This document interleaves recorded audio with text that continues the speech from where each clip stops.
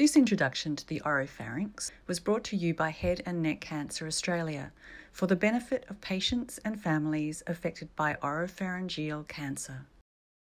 The throat, also known as the pharynx, has three parts. The middle part is the oropharynx, which is located directly behind the mouth.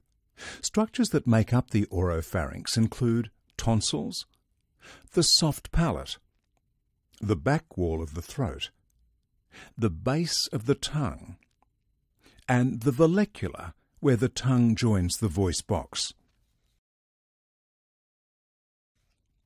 The oropharynx has two main functions.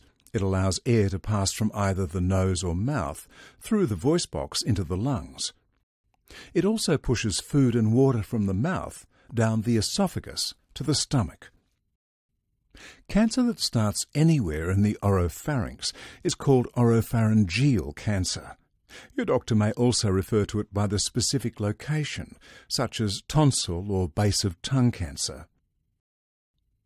Oropharyngeal cancer can cause symptoms including a persistent sore throat, difficulty swallowing, earache, difficulty opening the mouth, or change in voice. These symptoms may not be due to oropharyngeal cancer. However, if you have any of these symptoms for more than a few weeks, talk to your doctor so that problems can be diagnosed and treated as early as possible.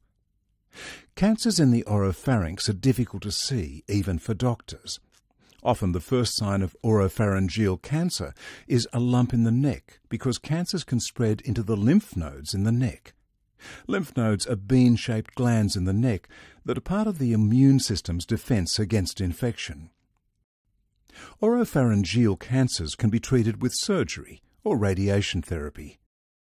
Many patients receive a combination of treatments, including chemotherapy. Depending on the size and the location of the cancer, your specialist will suggest treatment options that are suitable for you.